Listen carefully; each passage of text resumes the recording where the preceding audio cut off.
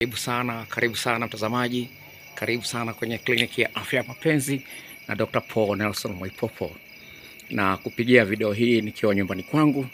Ni Jumapili leo, nimepumzika, niko juu huku naangalia mji wa Mwanza kwa karibu sana, na mada nilionao siku ya leo mtazamaji inasema hivi: mapenzi kweli yanaweza kuua.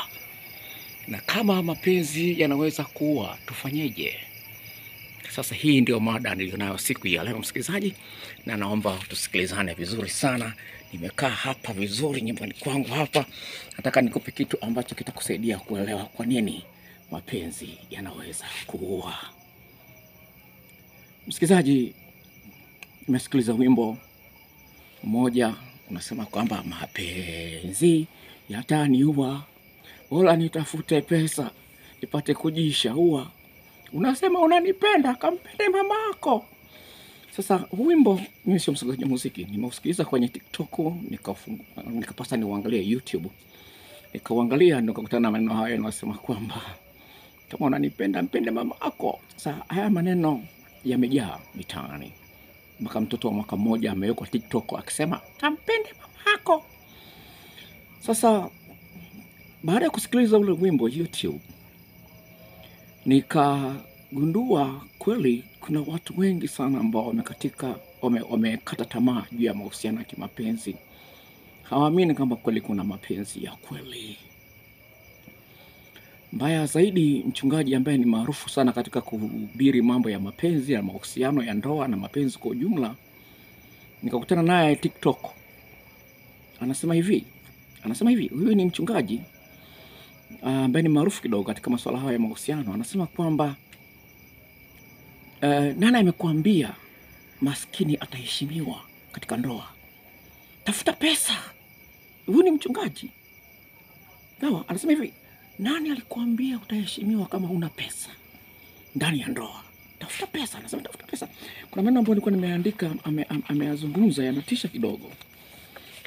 Yanatisha kidogo maneno aliyozungumza, na nasikitisha kwamba kama mchungaji anahubiri kitu kama hicho bila kuangalia undani halisi wa mambo ambayo yanapelekea watu wafanye au waseme wanaoyasema. Inatisha sana. Anasema hivi huyu mchungaji, anasema hivi, huyu kiumbe, yani huyu mwanamke, hajui unatoka wapi. Nani alikuambia maskini anaheshimika? Ndio maana aliyotumia, nimenukuu hapo.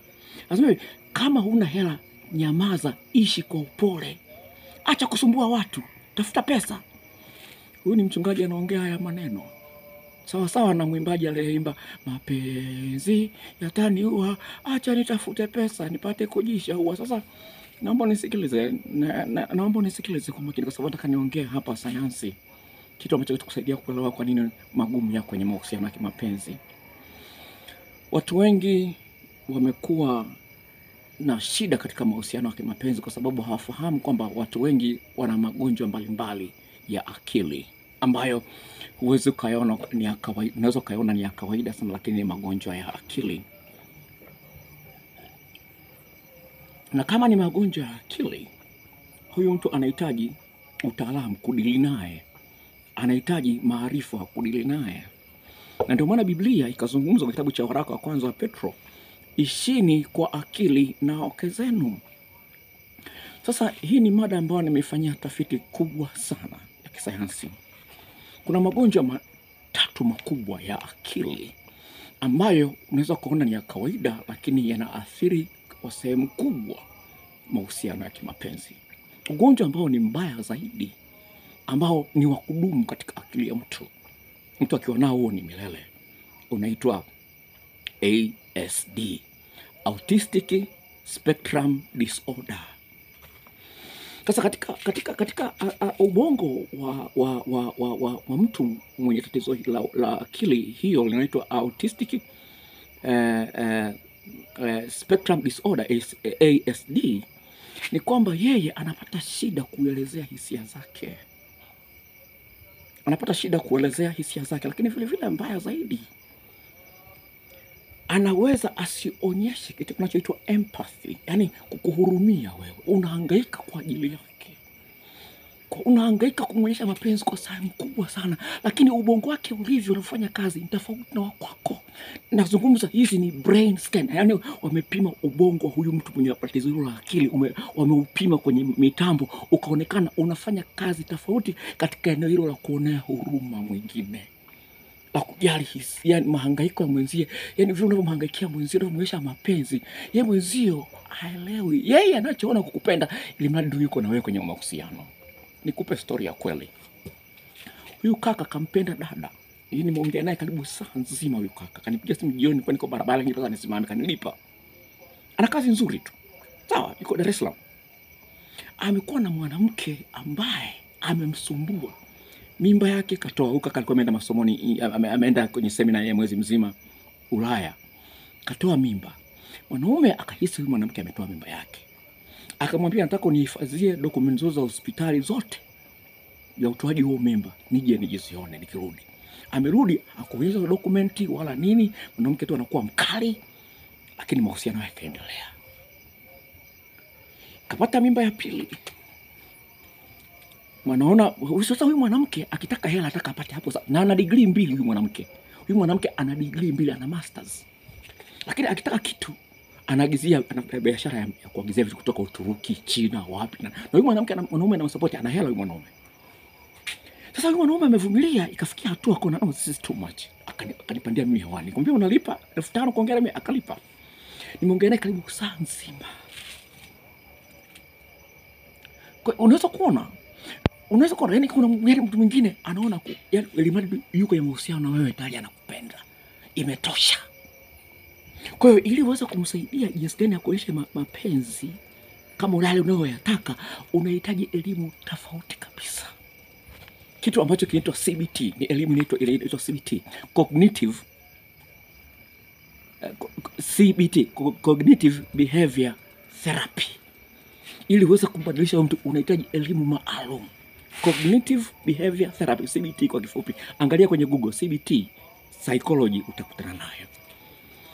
Sasa huyu mtu mwenye ugonjwa huu wa ASD, usipojitahidi kumwelewa, tafiti zinaonyesha kwamba kwa sehemu kubwa mahusiano yao hao watu hayadumu kwa muda mrefu. Inaweza kuwa miaka 5, inaweza kuwa 7. Utavumilia, itafikia mahali unachoka. Hujui njia za kumsaidia huyu mtu akupende kama unavyohitaji wewe kupendwa. Na account ya TikTok ya Kiingereza. Huyu nikazungumza kitu fulani ambacho cha msingi, sifahamu Kiswahili nitakiwekaje, lakini nataka uelewe katika mazingira haya. Hiki kitu nimekizungumza kwenye page yangu ya TikTok. Unaweza kutembelea kama unafahamu Kiingereza, Nelson DR. Nelson DR ya dokta kubwa kule mwishoni. Sasa nikasema hivi, kuna sasa mimi nimezungumza kwa Kiingereza hivi, I want someone who when there's an argument it leads to a discussion. Lazima inapotokea hali ya kuelewana, huyu mtu akubali igeuke, sio hali ya kuanza kushambuliana, igeuke kama ni majadiliano. Ili muweze kwenda mbele pamoja, lazima mmoja asione kwamba inapotokea kosa ni fursa ya nyinyi kuanza kubishana, kukoromeana, ni fursa ya kuanzisha majadiliano. Sasa nataka mtu kama huyo. Katika video nyingine ambayo nimeweka kwenye TikTok, nikasema hivi, maisha ni mafupi sana. Unahitaji mtu ambaye ni mwepesi kuelezea hisia zake. Badala ya kuanza kuhisi, tunasema maisha ni mafupi sana. Uishi maisha kuhisi, sijui nataka nini hapa, sijui hapa nahitaji nini. Huipaswi kuishi maisha ya kuhisi, upaswi uwe na uhakika. Sasa ukiwa na mgonjwa huu, mtu mwenye ugonjwa huu wa ASD, inapaswa umsaidie aone umuhimu wa hilo, inachukua muda. Sasa kuna ugonjwa mwingine wa akili, bipolar. Bipolar huyu ni mtu ambaye anaitwa na mood swing. Yani hisia, yani furaha yake na kuchukia kwake kama vile bembea. Anaweza tu ghafla unakuta ni mtu wa furaha kweli, ghafla amebadilika kwa mkatili, amekuwa mtu hasira. Naona ghafla anakuonyesha mapenzi, anaweza kwa sasa ana ugonjwa unaitwa bipolar. Sasa hujui jinsi ya kukua, bado anaweza kuonyesha mapenzi kwa unakuwa kwa inapenda, lakini akibadilika anakuwa mnyama. Hao wote wanahitaji tiba. Kwa hiyo unaona kwamba hivi unaweza kuelewa, mbona alikuwa ananipenda sana. Haya, kuna ugonjwa mwingine wa akili unaitwa ADHD, Attention Deficit Hyperactive Disorder, ADHD. Huyu mtu ugonjwa huyu sawa, anapenda ukimya. Kwa hiyo anaweza anapenda kae peke yake. Kwa hiyo anakutana na kitu kinaitwa emotional overload. Anaweza kuwa na hisia zimekuwa nyingi mno, anataka aache peke yake, hataki kusumbuliwa. Nimeshatoa kwenye video moja katika channel hii. Mwanamke mmoja anamwambia mpenzi wake, sawa, tukitaka kufanya, yani kuna siku nataka nikae chumba changu peke yangu, sitaki kukaa na wewe. Sio kwamba ana mchepuko, yani ndivyo alivyo, ataka kae tu peke yake, aanze kuprocess mambo yake yeye mwenyewe. Unaweza kuona na watu hao wenye ugonjwa huu wa ADHD vile vile ni wagumu, ni wazito kwanza kujiuliza maswali, yani kujisahihisha wao wenyewe. Ni wazito. Kwa hiyo utasema lakini kubadilika inachukua muda. Kwa hiyo unaweza kuona jinsi gani ilivyo ngumu. Kwa hiyo unaweza kuona huyu mtu bwana amelogwa, kumbe ni mgonjwa. Na hao watu sasa nije kule wa mwanzo wa ASD, autistic, sawa, spectrum disorder, autistic, sawa, ASD. Sasa hao wenyewe hao ni mabingwa sana wa kucamouflage, yani wa kuficha tabia zao mbaya. Ni mabingwa sana. Kwa sababu gani? Wanaona kwamba akikosea utamhukumu, utamwadhibu. Kwa hiyo ni mabingwa sana. Kwa hiyo inafikia mahali fulani anashindwa kuficha hisia zake, ndio unaona uhalisia wake, anakuumiza na kuwa mkatili. Unashangaa yule alinipenda mwanzoni ndio huyo au sio huyo? Kumbe ana ugonjwa hapa. Anahitaji therapy, uponyaji wa tekniki inaitwa CBT, Cognitive Behavior Therapy. Sasa asipopata hiyo hawezi akabadilika. Piga ua. Kwa maneno mengine ni kwamba usishangae watu wameachana, walikuwa wanapendana kweli. Katika tafiti ya mada hii anasema hivi, kutokana na matatizo haya ya ugonjwa wa akili ambao uko na especially huyu wa ADHD na wa ASD, asema hata ungekuwa unajua kupenda kiasi gani, na unazungumza hivi, asema hivi, hata unajua kupenda kiasi gani utachoka. Unahitaji Roho Mtakatifu wa Mungu. Haleluya. Unahitaji Roho Mtakatifu wa Mungu, kwa sababu Biblia inasema kwamba utapokea nguvu atakapoajilia yule Roho Mtakatifu wa Mungu. Haleluya. Kwa hiyo nguvu za kibinadamu hapo ni shida. Ndio maana kasi ya kuachana imekuwa kubwa, kwa sababu watu wamemwacha Mungu. Utaniambia mimi ni mwenye dhambi sana, nahubiri mambo ya kutiana ya kutombana hapa. Mapenzi yameanzishwa na Mungu, sio mwanadamu. Mambo ya kutiana yameanzishwa na Mungu. Kama Mungu alikuwa anahitaji watu kutiana, singeweka tu wote matundu tu ya kujolea tu basi.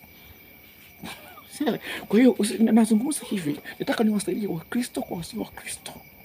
Utambue kwamba unapoingia kwenye mahusiano ya kupenda, ya kimapenzi, hata ungejifanya unajua kupenda kiasi gani, naomba nisikilize, hata ungekuwa unajua kupenda kiasi gani, nakwambia utakutana na magumu. Na usipokuwa na Roho wa Mungu atakushinda. Na hata kama una Roho wa Mungu yanaweza kukushinda, sawa, lakini cha msingi ni kwamba umetoa nafasi ya kutosha kwa huyu mtu. Kwa sababu hata kwenye Biblia Yeremia 7:15-16 kuna watu ambao Mungu anasema hata ukiwaombea sitakusikiliza. Unajua Yeremia 7:15-16. Anasema hata ukimwombea, kuna mtu hata ukimwombea Mungu hasikilizi. Kwa hiyo lazima ufahamu kwamba usishangae sijui mchungaji kaacha mke wake, sijui makungwi mbona na ndoa zao zinakufa. Sijui makungwi na ndoa zao zinakufa. Hii ni ngoma nzito. Ni ngoma nzito. Watu wanasema sana makungwi sijui wanajifanya walimu wa ndoa zao zinakufa. Napenda nikwambia hivi, afuna ugonjwa wa ASD ni wa kudumu. Sawa, kuna watu ambao wamejifahamu wana tatizo hilo, wagonjwa huo, wakatumia mbinu ya CBT, yani Cognitive behavior therapy, wakaanza kubadilika kwa watu wazuri zaidi. Baada ya kujigundua kwamba na tatizo hili, wakaanza kulifanyia kazi. Inawezekana kulishinda, lakini mpaka yeye mwenyewe ajijue. Sasa kama hajajijua, utasema kuna mstari mmoja kwenye Biblia, kama sikosei ni Mithali 22, Mithali 22:27 au Mithali 27:22. Nasema hivi, mpumbavu hata ungetwanga kichwa chake kwenye kinu, katwanga, upumbavu wake hautamtoka. Angalia Mithali aidha 22 au 22:27 au 27:22. Utakutana na maneno haya. Anasema hivi, upumbavu wa watu wengine, hata kama ungeamua utwange kichwa chake kwenye kinu, ule upumbavu wake hautamtoka. Ndio ugonjwa wa ASD na kudumu.